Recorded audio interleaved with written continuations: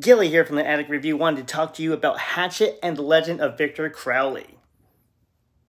Released in 2006, this 83-minute-long bloodfest is a beautiful tribute to the guts and glory style of 80s slashers reminiscent of old JJ over at Camp Crystal Lake. But here we are in the swamps of Louisiana to follow Victor Crowley, another dead, vengeful kid, kind of like Jason, except he's kind of a daddy's boy, and he was accidentally murdered by his dad. But this is a horror movie, so gang gang.